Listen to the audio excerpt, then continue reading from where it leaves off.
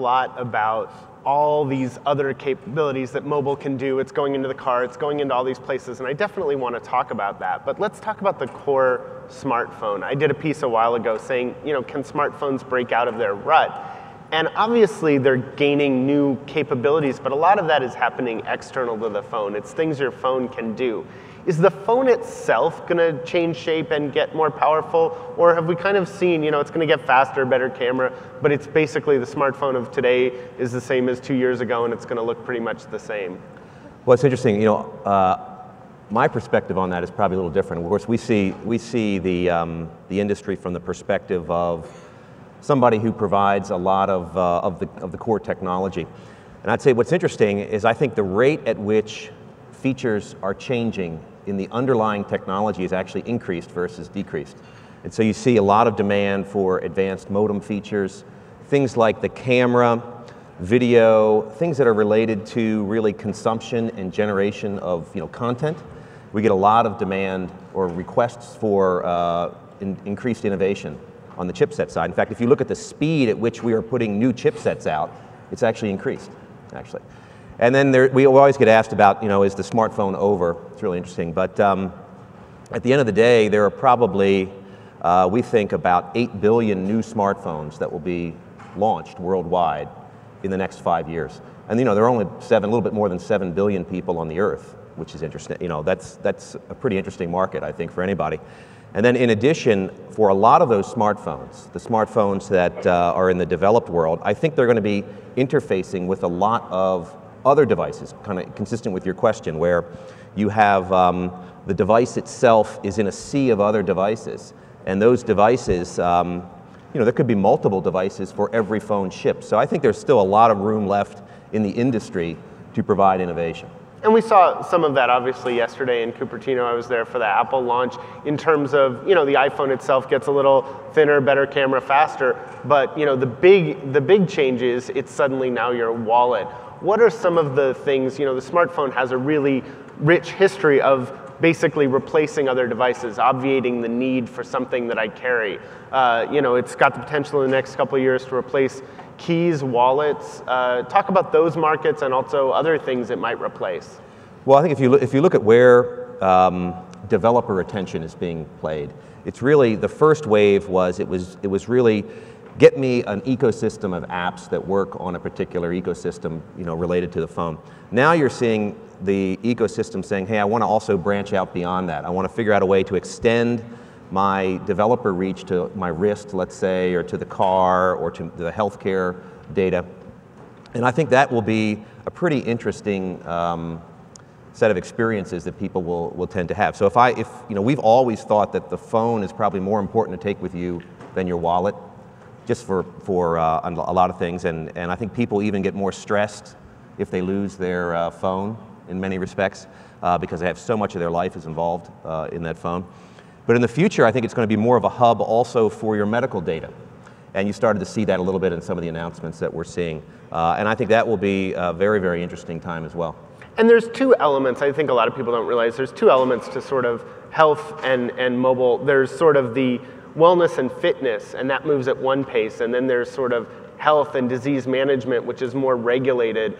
Talk about how those markets are different and sort of the pace of innovation we can expect to see. My guess is we'll see a lot more step trackers in the next year or two, and then a lot of really cool health things maybe a little bit beyond. Yeah.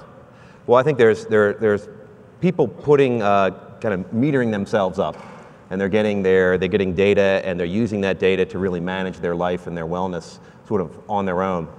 I think that's one level. It's interesting, and I think there's a lot of interesting products that come out from that. But in addition, I think the real breakthrough is when you meter up the entire population. And there's a lot of non-technical things that have to be solved in order for that to happen. But if you could imagine the world where you had the respiration, heart rate, you had the blood pressure, oxygen level of basically everyone, the speed at which we would learn and improve the healthcare really of the entire world would accelerate dramatically.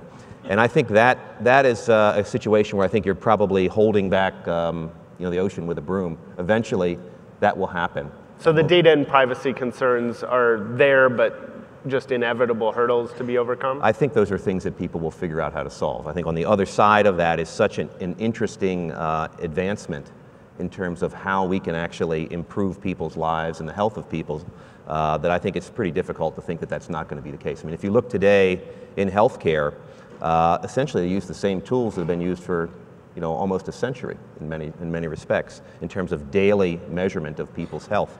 And I don't think that's going to be consistent with what's going to happen moving forward. So those things will be solved. There's a lot of work to be done to solve those things.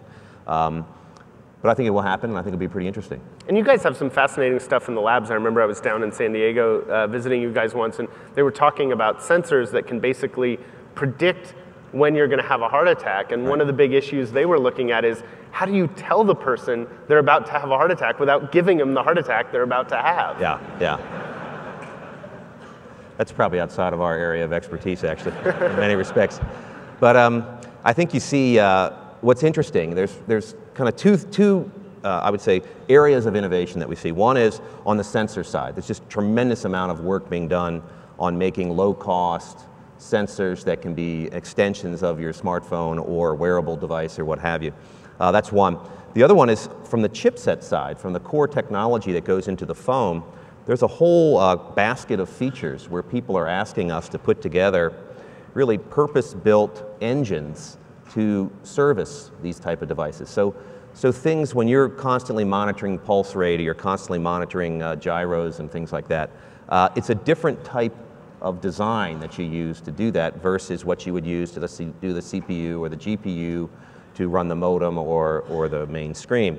And so you're starting to see that. If you look at the core technologies, you'll see these purpose-built engines, and still a lot of innovation left to do that. The camera, having the camera on all the time and monitoring things, that's another level of innovation people are asking us to push.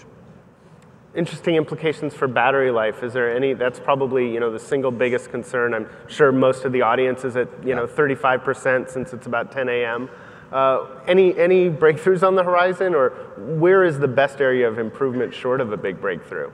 Well, I think the core chemistry in the battery is obviously improving, but not improving at the same rate at which we want to have more energy into the device or energy capability in the device. We've worked a lot on trying to figure out easy ways to charge the device. So things like wireless charging, even for example in a car, having the car charge the phone, trickle charge the phone while you're in it, I think is going to be an interesting part of what's going on. But there's going to always be a gap between what people want to do, what we can produce with Moore's Law, and the energy that's available in the phone. And that's where the design points of mobile really deviate from what you would see, let's say, in a data center or in a PC. It's really a very, very different design point, and that's what we've been spending most of our time working on. Sure. Before we talk about some of those other areas, cars and wearables and so forth, let's talk one more area of the phone that I know is really important to you guys and to a lot of the folks in the audience. In terms of LTE, a lot of people, it was this on-off thing. You had LTE, you didn't. And for you guys, it was a great position to be in because in a lot of cases, as a chip supplier, you had integrated chips that had LTE and the competition didn't. Now, we're getting into a much more nuanced world. There's a whole bunch of flavors of LTE beyond sort of that first step. LTE Advanced, which is itself a basket of things, LTE and unlicensed spectrum. Which of these new technologies are going to be really important, and what are the tangible benefits? Well, we're on our 4th generation of LTE products, and all of our LTE products actually include both the TD mode and the FDD mode, so worldwide coverage. But what we're being pushed to do, in addition to just, I would call it speeds and feeds, so much faster data rate, is the ability to have the device work in a very complicated spectrum environment. So a number of the people who I'm sure in the audience actually are trying to figure out how can they get more capacity, but they need to get more capacity given a very, very complicated spectrum allocation. And so what we tend to do on the device is have a means by which we can aggregate that spectrum. So you see things like carrier aggregation being very, very important. But then when you map out and you try to figure out what would happen worldwide, it becomes incredibly complicated. And we spend a lot of time on that. But then in addition, we think it's important not only to use the licensed band, but also the unlicensed band to try to solve this big capacity issue that we have as an industry. And the reason why we see that capacity issue is there's a big demand gap between how much data we can provide and the cost at which we can provide that data to the consumer, and what the developer really wants to have access to. And we think we'd call that the 1000x challenge, but that is a real big issue that we've been spending time on, and it's become a very complicated radio situation for the device. And we saw some of that play out. You know, there were a couple nuances, again, of Apple's iPhone 6 yesterday. One, it supports Sprint's 2.5 gigahertz. It supports a bunch of new types of spectrum that weren't in previous devices. And then also, as you mentioned, this support for carrier aggregation. How common are sort of, and when do these next generation LTE technologies, when are we going to see them be mainstream? Well, I think in many respects, those devices the carrier aggregation has been launched worldwide, even upstream of the announcements you saw yesterday. So we're seeing tremendous momentum for that. We just announced a chipset last night, or yesterday afternoon, that brings carrier aggregation down to our lowest end chipset.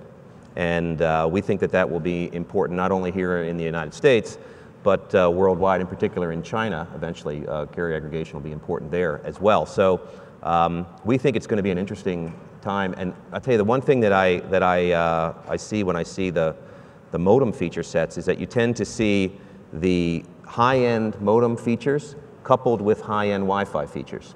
And that's the other element, I think, of announcements that we see, is the importance of offloading things in the proper way that's friendly with in terms of how the services are maintain continuity, and it's a very complicated problem, but it's driving a lot of momentum and really velocity in the features that we provide on the modem.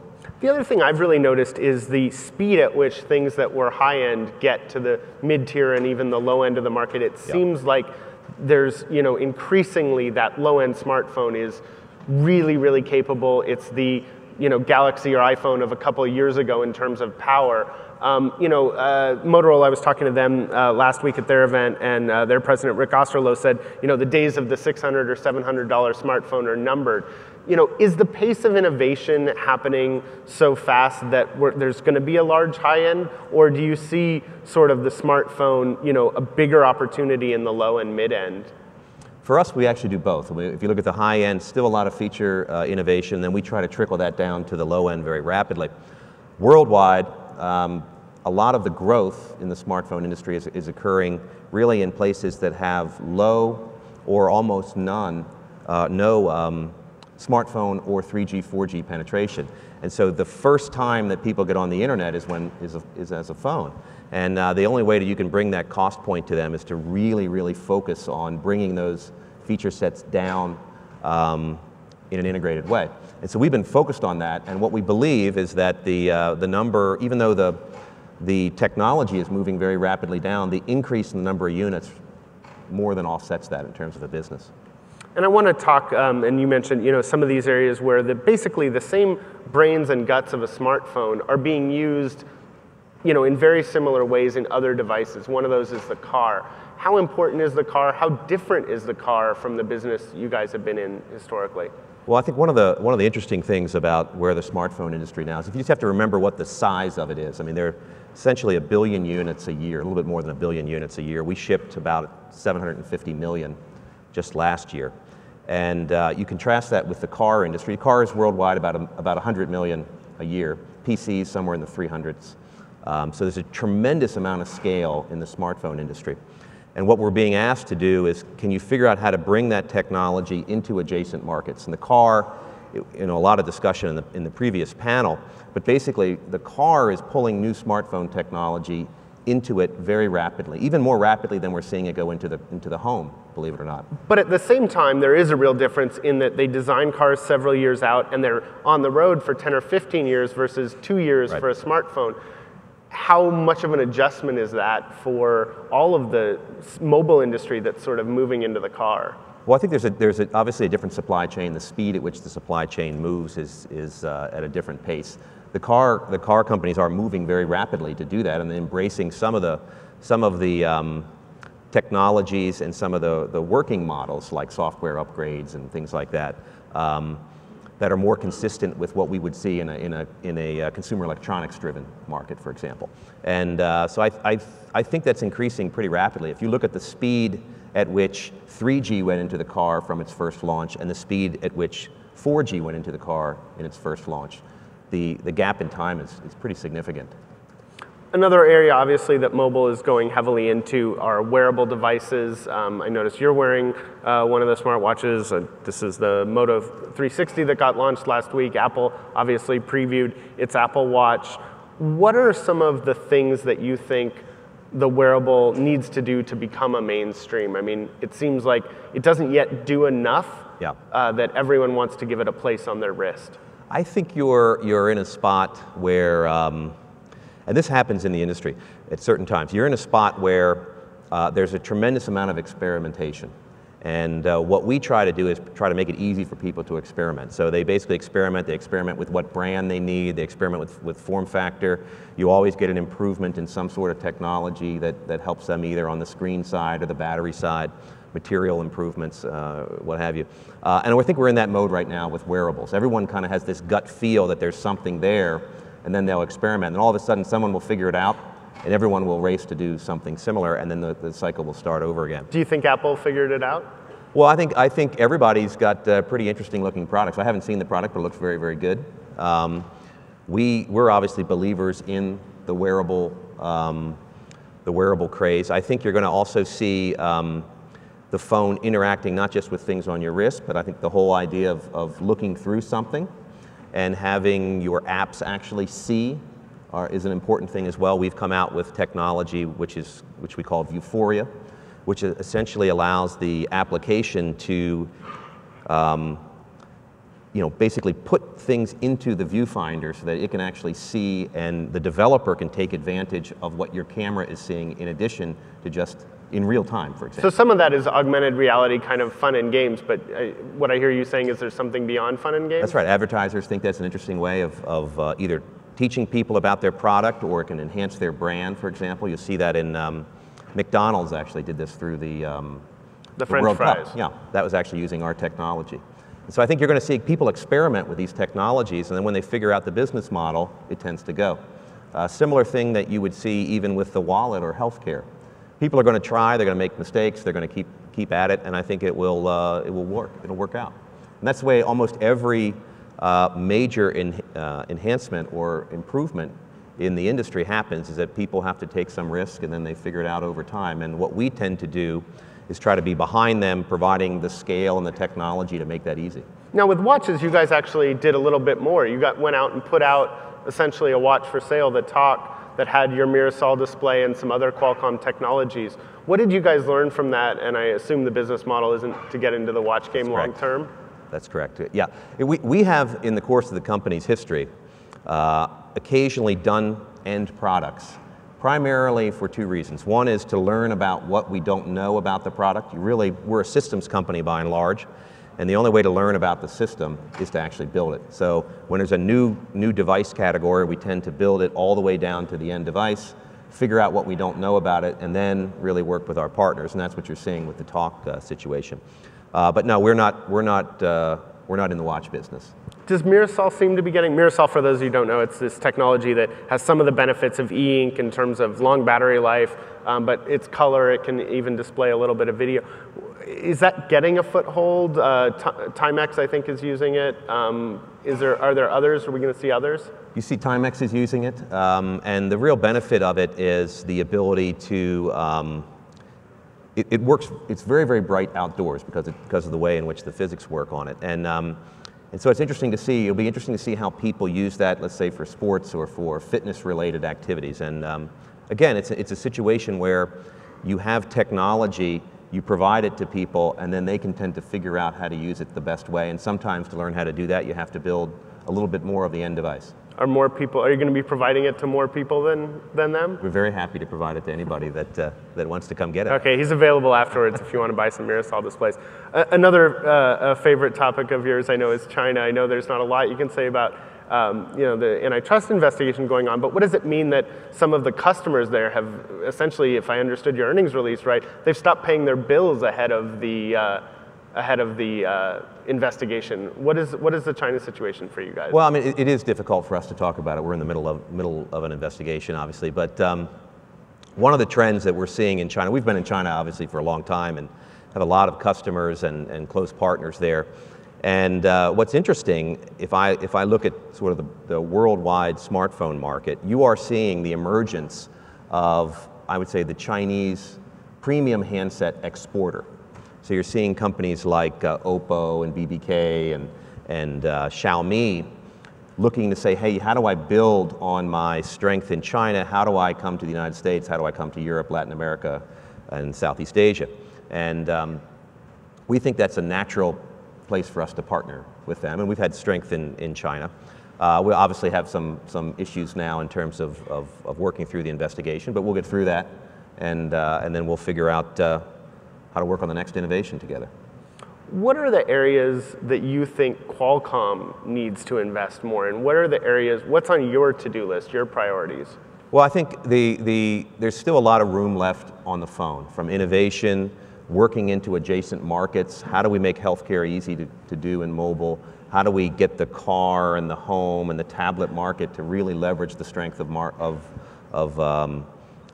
It's very, very important. But even beyond that, there are a number of technologies which we think are going to be interesting down the road as more and more of the internet and more of the cloud is interested in what happens at the edge, not just what happens on your phone, but what happens on your wrist, what you're seeing, how, when the car is driving around and it's connected, it's going to be consuming a lot of information.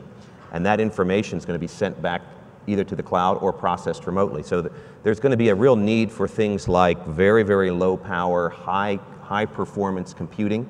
So you can take bits and pieces of what the cloud infrastructure exists in the cloud and move it to the edge. And you can do things like remote caching. You can actually process things out there. And if you look at what will happen when you have billions of devices connected to the internet in a place like this, you really have to construct the internet in a different way. Where the data lives, what the infrastructure looks like will be very interesting. The other aspect, I think, computer vision and things like machine learning and tailoring that for mobile instead of just back in the cloud, I think are pretty interesting technologies for us to be working on. So it seems to me that there's still a lot of innovation left in the communication space for our industry. Cool. Well, it sounds like if we sit down a year from now, we'll have a lot more to talk about. Absolutely. Great. Thanks, Steve. Thank you.